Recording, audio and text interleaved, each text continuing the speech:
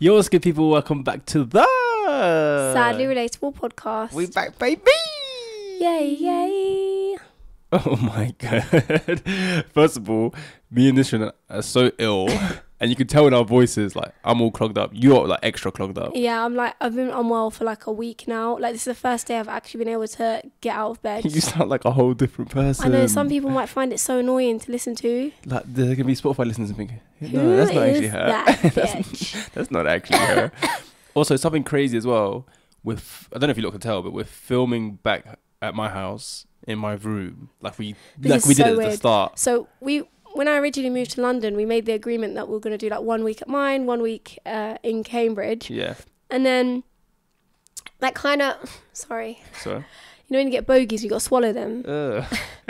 That kind of flopped when I was living in South London because it would take 2 hours for you to come. It was just very long. Yeah, it was a headache. So then we made the agreement that I would just come to Cambridge. Yeah. And then I moved a bit closer to Cambridge, and then you just decided I'm just going to film at yours from now on. Yeah, that was so much easier when you moved towards Northwest.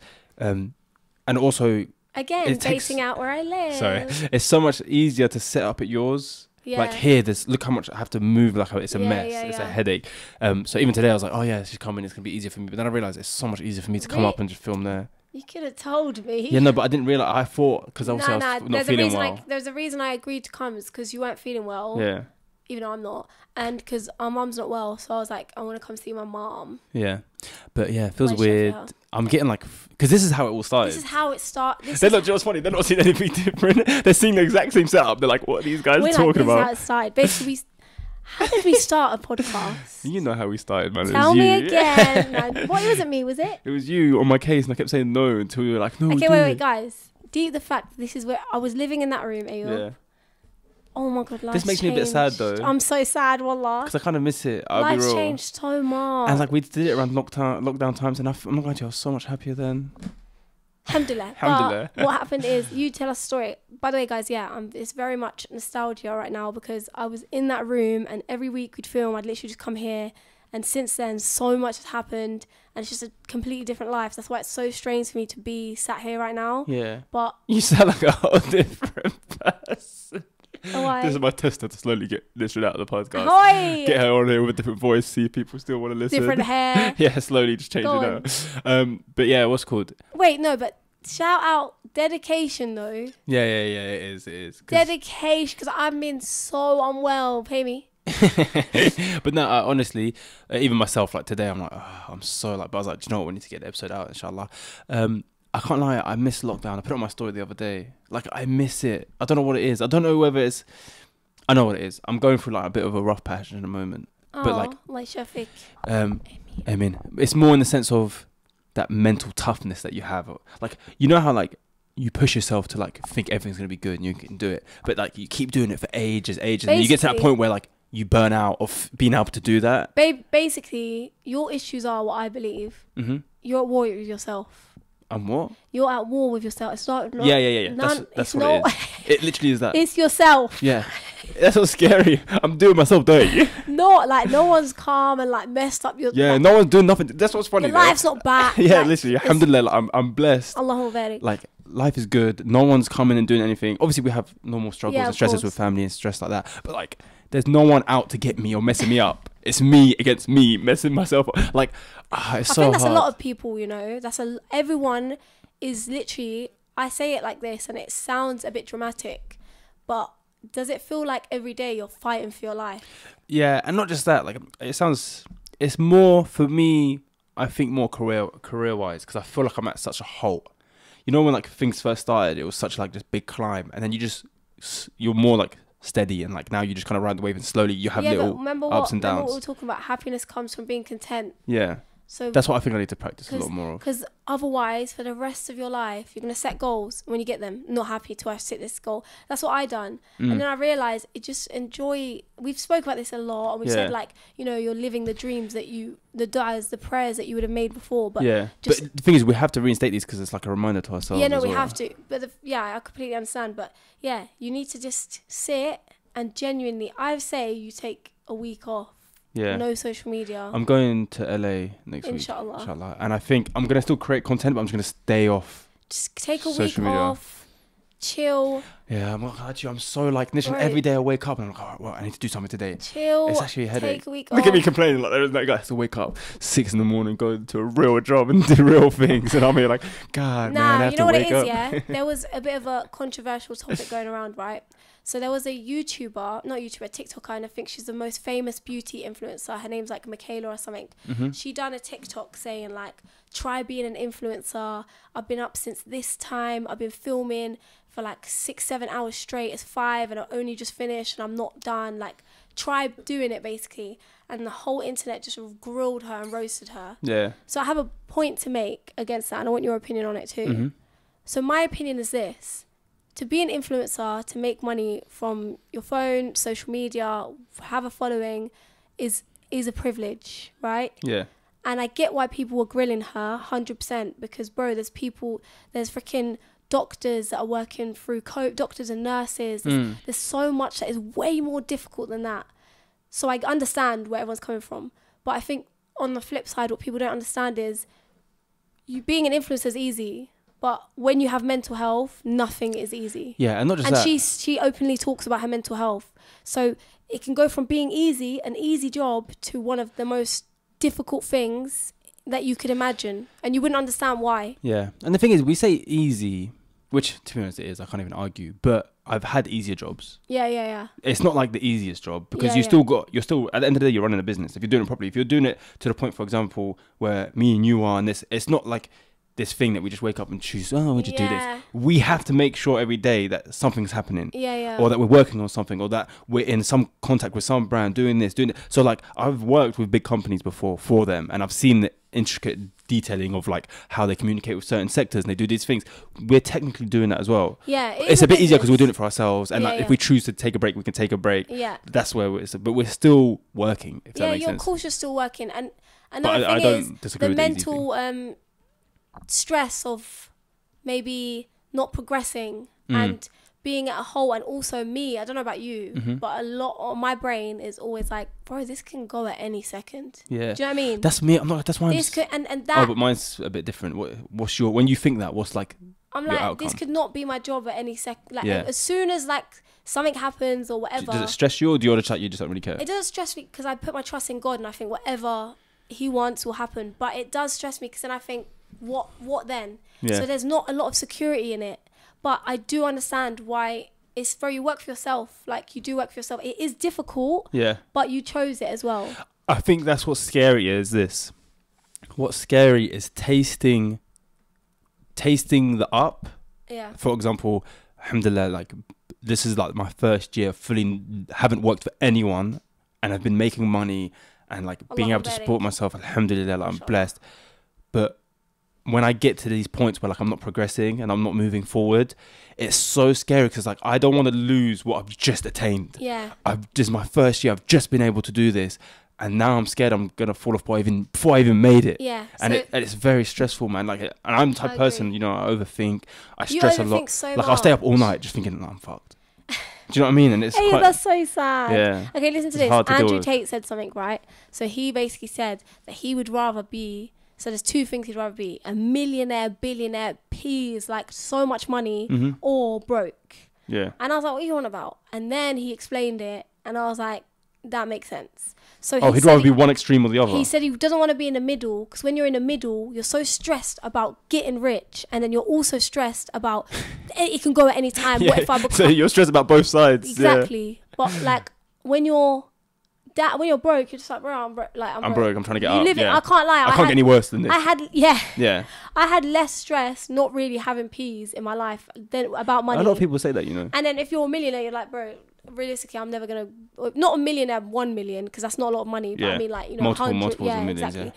So you're like, bro, it's not gonna go. Like, I'll sell one of my house. Do you know what I mean? He was saying, I remember, I saw a video. Andrew Tate was saying how like, he's got so much money. He goes, when you got like 17 million in the bank, or it's like 17,900,999. He goes, them numbers is like free money to him. Like, whenever he goes to the cash point, he'll just take out the max it can, because it's like free money to him. Because no matter how much you take out from a cash point, every time you see one, even though he's got the 17 million, the numbers after it are just like a It's never-ending like thing. When you have £120, you're like, oh, just £20, I'll spend that. Yeah. But like, his to is him, like it's like even more hundreds extra. of So he said he would just always go to cash money and just felt like he was just playing with free money because like the number like it doesn't change that much. He's not going to remember. He's not when he sees the 17 million and then 900 something. He's not going to remember how much that's really changed from like the 100%. thousands. You know what blows my mind about the concept of money? And like, I'm the sort of person where I don't know what this is. I haven't really looked into it. My brain doesn't really comprehend certain things. Mm-hmm. Like, I'll give you an example. This is just a random example that just came to the top of my brain. For years of my life, there's this, before you put heat on your hair, like before you straighten it or blow dry it, there's this thing called heat protectant where you spray it on your hair and it protects your hair from heat. Do you get it? So it doesn't get damaged. For years of my life, my brain didn't comprehend that it was a thing. I was like, why am I going to use this? Like, really, how does it protect? And then it came studies to show that it does. Do you get it? But it's like sort of things like that. If I can't see it, it's very hard for my brain to understand it. Mm-hmm. Like, it's sort of like telling me, you know that thing I said where I feel like I could do anything. Mm-hmm. You know, like, do you know what I mean? Yeah, I feel you. And so the fact that there's people with money like that, my brain just does. Yeah, I can't really imagine it. Sometimes I try to think. You really just wake up and like anything. Like anything you want is anything. Would you want to be that rich? I feel like I get scared of the idea of being that rich because of like. Sometimes I feel like Islamically, like the more you have in this world, it's almost like a sign. Like, you know, they say like they give like the non-believers, this is like their paradise, and like you'll have everything here. And I'm like, oh, I don't know if I want to be that rich. Like I want to like be comfortable. Unless so the only way I'd want to be that rich, because why would I? Here's the thing, right? We get joy in if I buy myself a ring, I'm gonna get joy, even if it's for like one day. Yeah, it's gonna bring me happiness because I'm like, oh, you know, I worked hard for that.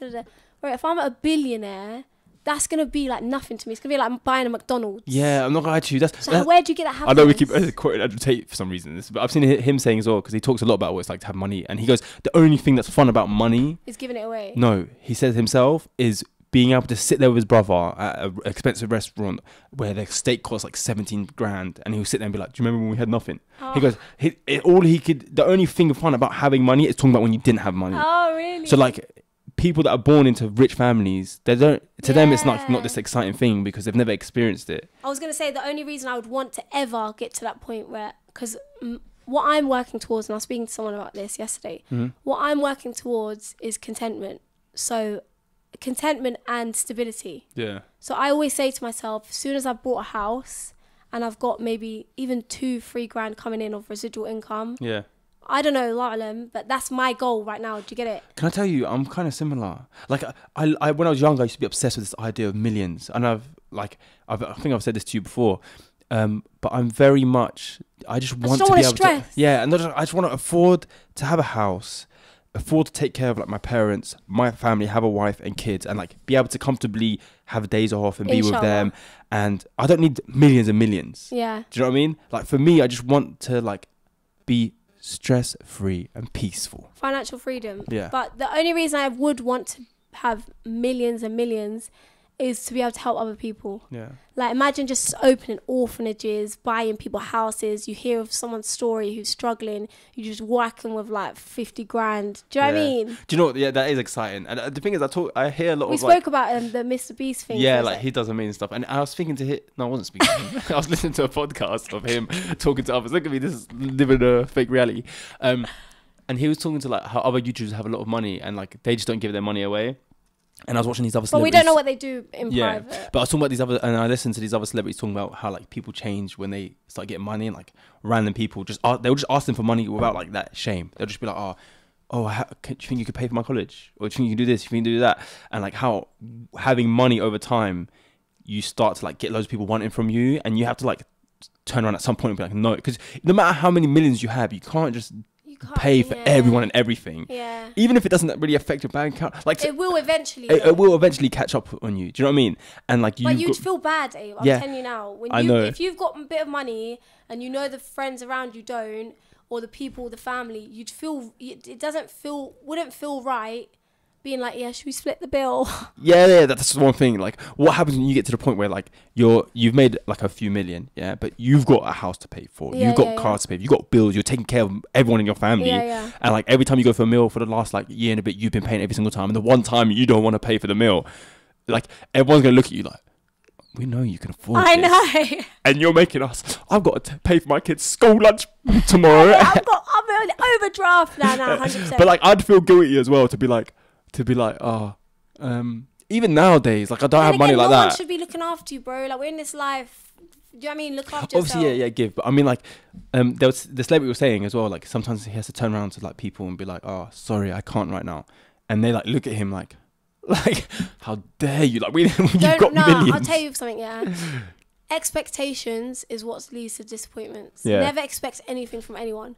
I think it's good that we're speaking about money because I know a lot of people who are depressed, but if they had money, they wouldn't be. I'm not saying that money fixes things, but a lot of people get depressed from not having money.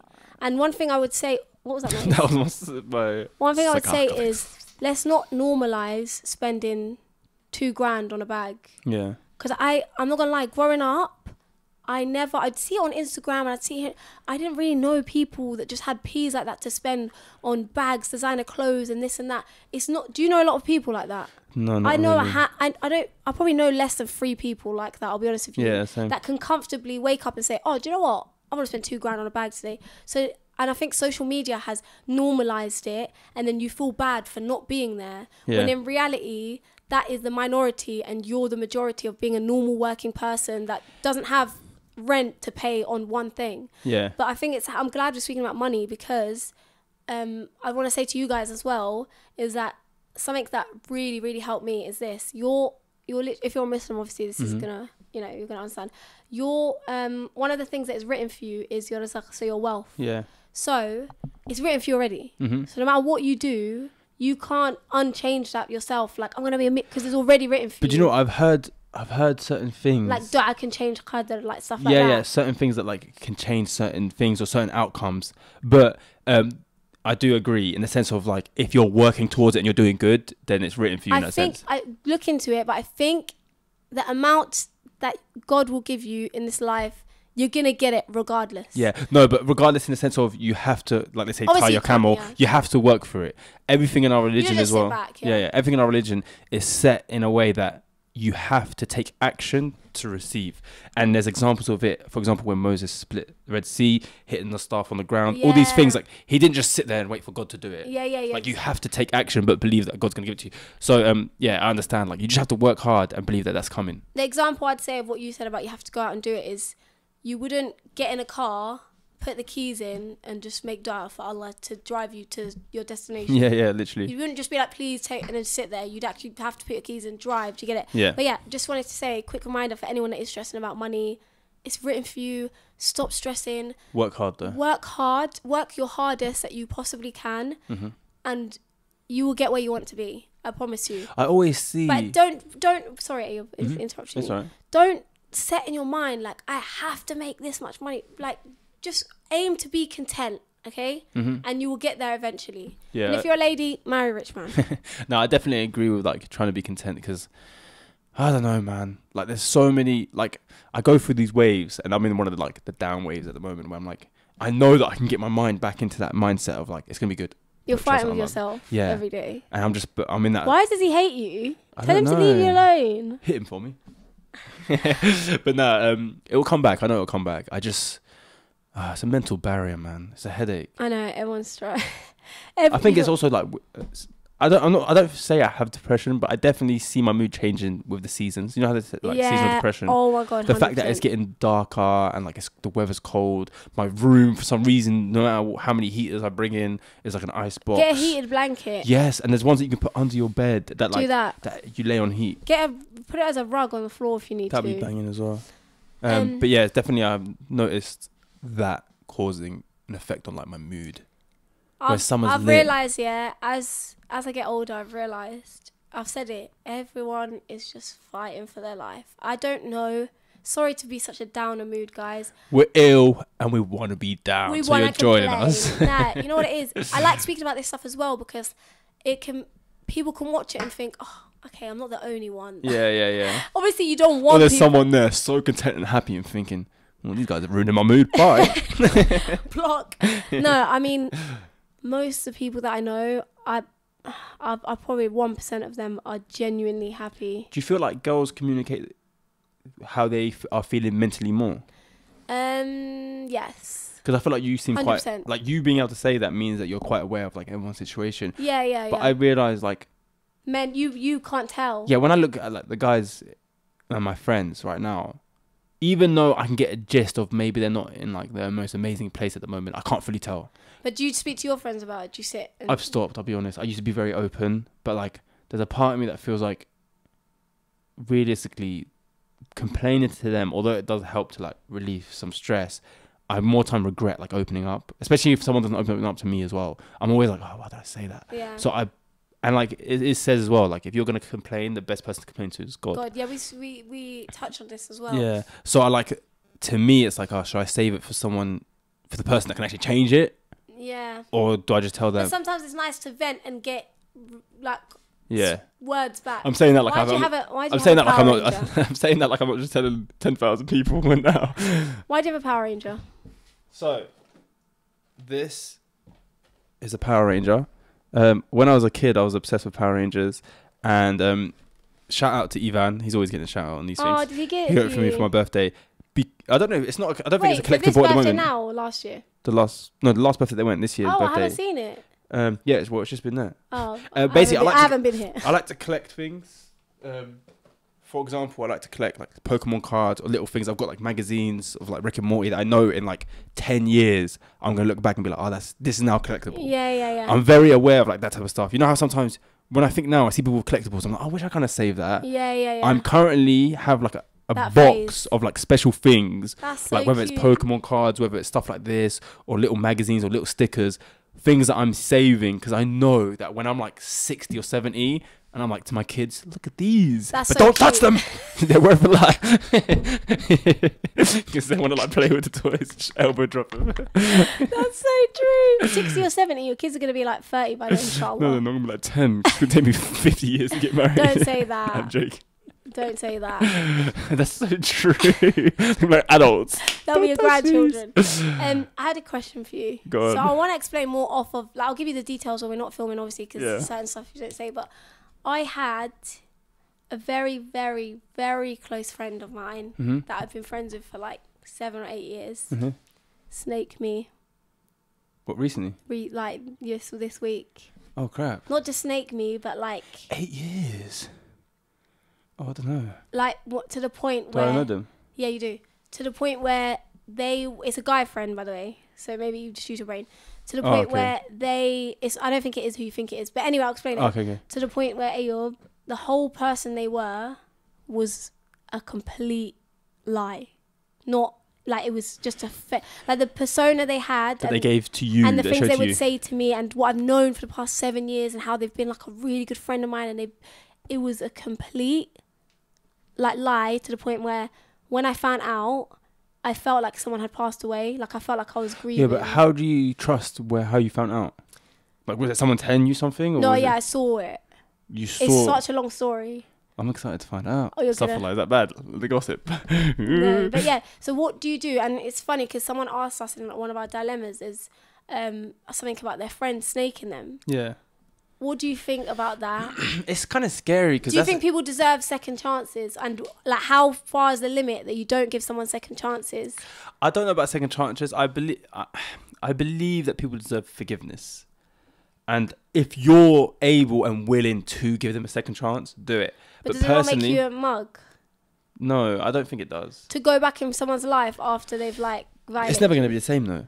Yeah, that's sad. That's what I hate about like lies or like trust being broken, because you can never really rebuild it, especially in like relationships or with certain things. Like you can't just rebuild. I can't sit here knowing that you lied to me on like this big thing, knowing how I felt about Anything you say, I'm not going to believe it. Yeah, I'm just like, yeah, shut up.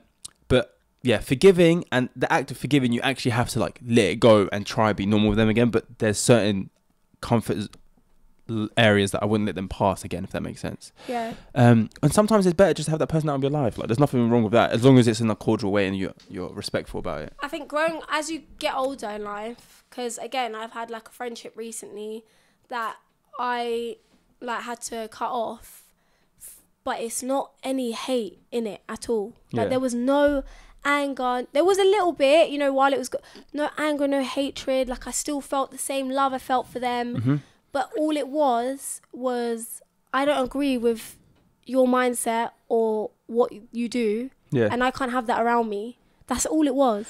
And it's a shame because in my head, I'm like, you know what? I'd like to be their friend again in the future when we've both worked on ourselves. But then it's a shame because I feel like they're the sort of person where they're like, no, if you don't want to be friends with me now, like, don't ever be friends with me. But my thought process is this: I don't want to be friends with you right now because of some of the stuff you've done that I don't agree with. So I don't want that around me. You know, when you're like focusing on your peace. Yeah. And it's very much like, don't come near me if you're going to do certain things. Yeah.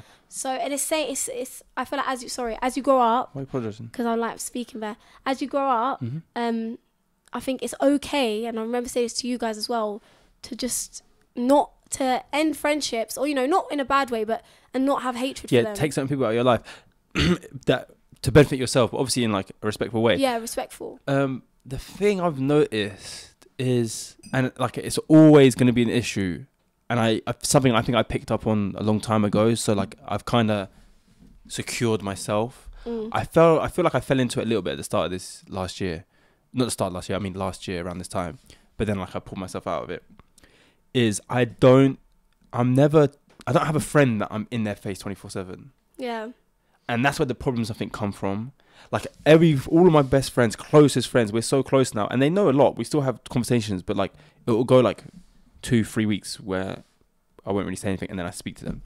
Yeah. Do you know what I mean? I feel like these problems, these issues come from when you have such an amazing friendship and you're with each other 24/7. Yeah. Things are going to come up and you're going to annoy each other. It's harder as a woman than it is as a man. Because you lot are naturally like that. If you were in each other's faces 24/7, you know, sleeping next to each other every night and like sharing all this stuff, it's not really a But that's why I think I see more issues with female friends. Yeah, no, 100%. Because me, I'm not going to, I kind of learned just to be alone, like comfortable alone, but I have my friends. If we want to do something, they'll invite me to motives, do this, do that, but I'm not like dependent on them. So what I do, which isn't healthy, I'd love to be like you, and I think what a lot of women do is I go through phases. So I'll do the whole spending so much time every single day, months on end or weeks on end, and then I'll need a week where I'm alone and I don't speak to anyone and I don't see anyone, like a recharge, rather than, you know, straight. I'm like, that's not healthy though. So I know that's where these problems come from, because a lot of these problems are not even like major things. You always end up coming back from them. But it just causes this like build up of something. Yeah, 100%. I agree. Which is, I don't think is that healthy, to be honest. Alhamdulillah, like, I feel like I'm at a stage where I just sometimes it can get a bit lonely. Like I said before, like sometimes when I want to go to cinema and everyone's busy, and I'm just like, alright, trip up my ones. Why don't you ever like want to do anything with me? Shut up, man. You don't even answer my calls, let alone do things with you. Every time I call, apparently you're in that week where you don't want to speak to anyone. Every day. That sounded very personal and aggressive. If you do have, you know, communication is key. Don't let it build up and go crazy. Like, chat to me. You know what I mean? But yeah, no. If you could give one like piece of solid advice to everyone listening right now, whether they're older, younger, to do what we spoke about today, what would it be? What did we speak about today? We spoke about money, friendships, all this kind of stuff. My advice would be, and I don't know if it falls into everything we spoke about, but it does, because a lot of our issues, whether that be mental health, our struggles on a daily basis, I think they come from fear a little bit. So if you don't fear anyone or anything but God, and you fully put your trust in him, you will be stress-free. I'll give you an example. Me, for example, I was saying, you know, I get stressed because social media, like, it could go at any point. If I said, and I really believed, God, whatever he gives me is the best thing, then I will not stress about that. And if I put my trust in him and I say, anything that happens, as long as I'm trying my best to be a good person and my relationship with him was solid, why would I ever fear anything or anyone but him? Another example, before I move on, is this. Have you ever, when you were younger, stopped being friends with someone and maybe you know they knew a secret of yours and you were scared? You were thinking, what if they tell people? Yeah. Have you ever done that? I understand. I think I've like been... Maybe when you're younger, and it could like fall into other things that I've said as well. The person who has control of them, let's say someone has your biggest, deepest, darkest secret and you fall out of them and you're worried that they're going to tell the world or tell your family. The person who is in control of them is God. So instead of being scared of the human being who won't do anything unless God allows them to, go straight to the source, ask for forgiveness, like put your trust in them. Do you get it? That's my biggest advice for literally everything and anything in life. And I think that as well is the key to happiness. What's your advice? Mine was just bare like ADHD, bare like conversations. I think that's probably the best piece of advice you ever given. Like, I don't know, maybe it just felt like it hit exactly what I needed to hear at this time. But yeah, that was really good. And so I feel like you just basically said everything I needed to hear. I'll be real. Like, it hits a spot. It's kind of hard. I don't know. But it's true though. It's literally true of everything. It's like, why are you gonna be stressed? Why am I gonna stress about not? Let's say like working on social media. Am I gonna make enough money this month? Am I gonna get enough jobs? Why am I gonna sit there and be stressed about these brands wanting to work with me when I could just say, bun them? Yeah. Do you know what I mean? I put my trust in him. Yeah. But I think that's where happiness comes from. No, that's beautiful. I'm literally like just taking it in. Like, it's hit me. That hit me hard because like, even though I know it, it's good to hear it again. And like, I think that's what I'm struggling with right now. Yeah. Like, why am I stressed? Why are you stressed? You're literally, you know what it is? The devil has got you in a chokehold. And you're saying to him, take me, darling. You're putting yourself in a box. You're wrapping it up. And you say, here you go. Bro, you know what? Sometimes you got to say to him, screw you. Yeah? No, not today. Wallah. Everyone. I know it's easy said than done. I have my depressive days. I've got my phases but wallah, overall, fight yourself. Fight yourself and say no. Even if you look in the mirror and speak to yourself and say, today, I'm going to have a good day. I'm not stressing about anything that is not in my control. Speak to the mirror. I don't know if this is weird. Say it out loud, wallah, and screw it. And you know what? Even if bad things do happen, that was meant for you. Take it on the chest. That was good. That's me out. Mic drop. You're very emotional. Yeah. What's up? I feel like I'm holding back tears. No, don't cry. It's fine. Don't ick me Don't give me the ick. Don't give me the ick. No, don't. Like, you're just stressed out. You're emotional. No, I just feel like that was really good advice. That's so cute. Don't do the smile thing. Okay, it's fine. Nah, don't worry. Everything will be okay. Everyone will make dua for everyone. Life's, like I said, everyone's struggling. I feel like every day is fighting for life. And then having to pretend to be happy. Yeah. So imagine fighting for your life and then on the outside having to pretend like, I love life. Yeah, we're good. Yeah. Just know, guys, if you're not watching this, you're struggling, whatever it is, whether that's your health, your family's health, grief, mental health, anything, you're not alone, I promise you. Like that, you're not. It's everyone, I promise. Apart from me. I'm joking. I think we should end it on that. Yeah, note. I feel like that was good advice. Sorry, guys, for the mood and everything. But yeah, man. Don't touch me, G. Anyway. I don't do affection. Do you want £1,000? The mic cut out when I said, yeah, please. It's like, no, you don't need that right now. Yeah, let's do the shout out of the week. Oh. The shout out of the week goes to my dad. You caused this. You caused these issues that we're struggling with now. Now, alhamdulillah. Say alhamdulillah. Alhamdulillah. No, always everyone watching, if you're Muslim, say alhamdulillah right now. Do it. And say thank you, God, for all of the struggles you've given me, because there's people out there whose struggles are a lot worse. They're burying family members. They're getting diagnosed with illnesses. You would much rather the struggles you're going through now than what some people are going through. Yeah, so, alhamdulillah, it's very true. Alhamdulillah, thank you, Allah, for everything you've given us. Thank you. We have to thank him for the bad things. So, the shout of the week goes to Shahid Hassan. Shahid Hassan, yeah. She said, I've been watching your videos for a while now, and I have to admit, with every episode, my love for you guys only grows. Not only do you never fail to make me laugh, but I love how you guys talk about Deen and all sorts of topics, and I never get bored.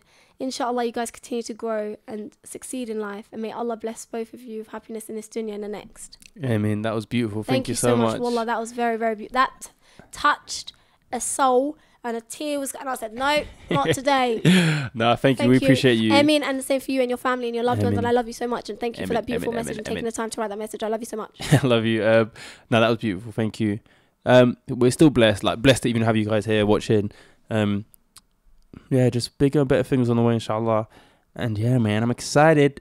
And yeah, that's how the cookie crumbles. What are you doing, man? Oh, I was sending a text. Sorry. The episode ain't over yet. Oh, sorry. Have some respect.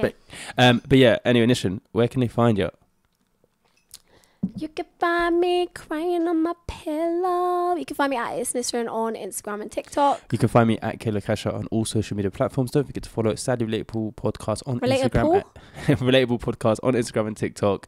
Guys, we love you. Please don't forget to like, share, subscribe, and also check out my vlog channel where I post vlogs every Monday. Woo, woo, woo, woo, woo. I should start doing that shout out at the start. Maybe I'll get more people. Do it. But yeah, guys, thank you for tuning in for another episode. We love you all. Thank you for being our reason to keep going. Yeah. And I say that with a very, very sincere heart. Wallah. Yeah. Do you know what? Guys. I'll be honest. Wallah, like the amount of times I feel down and I just look at comments or go to like my DMs and see like people appreciating us, like in like on a deeper level, if that makes sense, like explaining how we help them with what they go through, it helps a lot, and we love you. You know what I've realized as well, with all my other social media platforms, the stress of not growing like annoys me. The stress of like, oh, this, but with the podcast I don't feel pressure, because I'm like, even if I just had it like this for the rest of my life, I will still be content. Do you know what? That's one thing as well.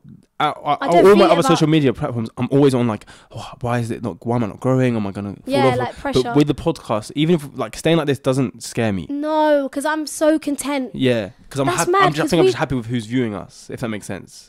That's mad, because we're meant to be like, we need to grow. I know. But here I'm just comfortable with how content. It is. You guys make me content. Yeah. I love you guys. We love you guys. And we'll see you next week. Peace. Bye.